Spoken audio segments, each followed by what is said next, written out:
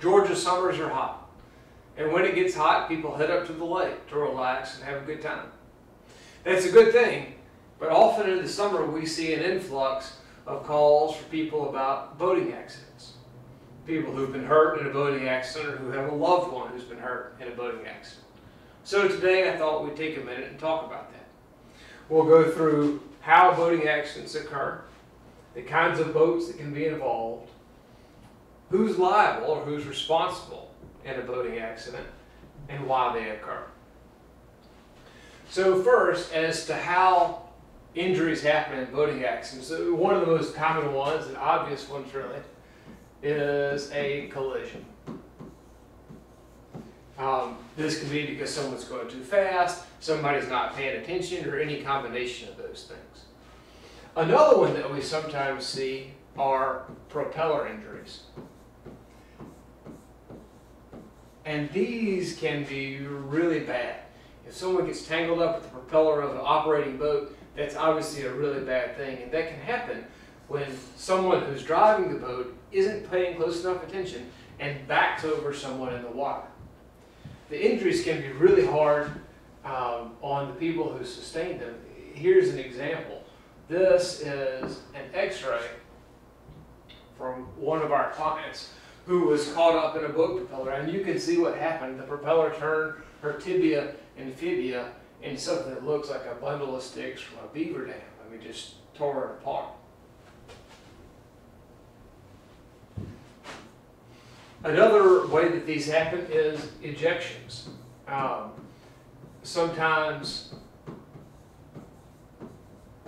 someone flies out of the boat, either because of a defect in the boat, like the way the boat was designed. Perhaps it was designed in a way that was unstable when the boat turns or involves a lake and people get thrown out.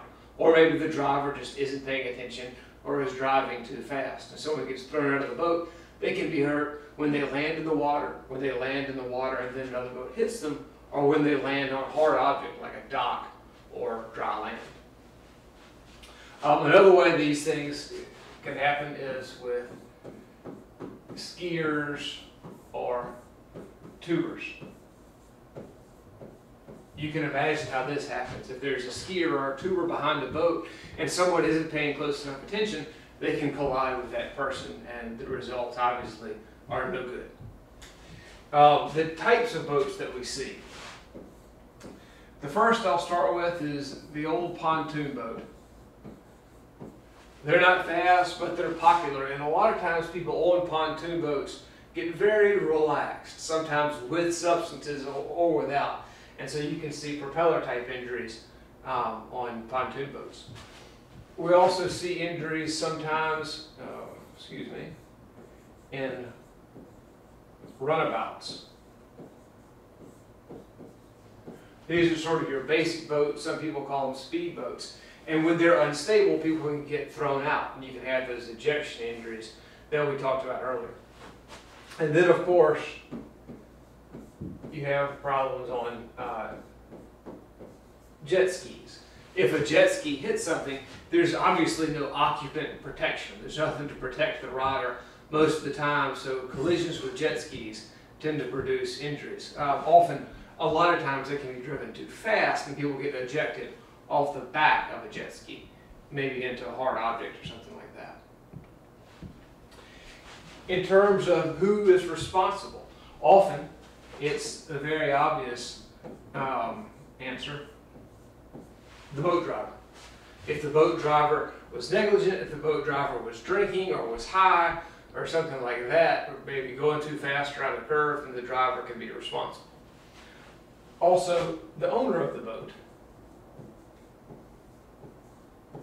Georgia law is written in such a way where if an owner knowingly lends a boat to a family member or someone like that who doesn't operate the boat safely, then the owner can be held responsible for that. And the reason for that rule is to make boat owners careful about who they lend their boats to and under what circumstances they lend out their boats. Another entity that can be responsible for a boating accident injury is a boat rental company.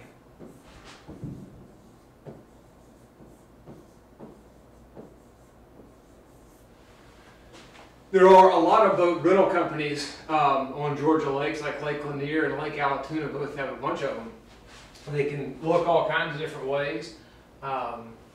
Here's a picture of one rental boat in a case that we're involved in. People rent them, and sometimes the drivers don't have a real good idea of what they're doing. And sometimes the boat rental company isn't very careful about who they let drive these big boats. So people can get hurt. When a rental company is involved, a lot of times it takes some good lawyering, for lack of a better word, to hold that company responsible, because you can imagine when the rental company rents the boat, they have the renter sign on that contract with all that little fine print that most people don't ever read. Well, in order to hold the rental company responsible, you have to be able usually to get around that contract, which is something we have a little bit of experience with. And last, we'll talk about why boating accidents happen. A lot of times, it's simple carelessness.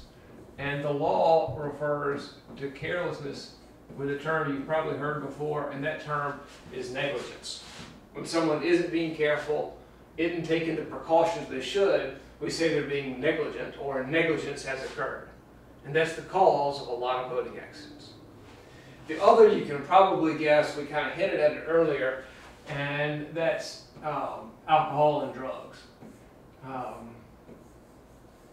Let's see, well, I wrote DUI, but I should really write BUI, boating under the influence, marijuana or other drugs. That's not legal, that's not safe, and every year in Georgia, it causes a lot of boating injuries.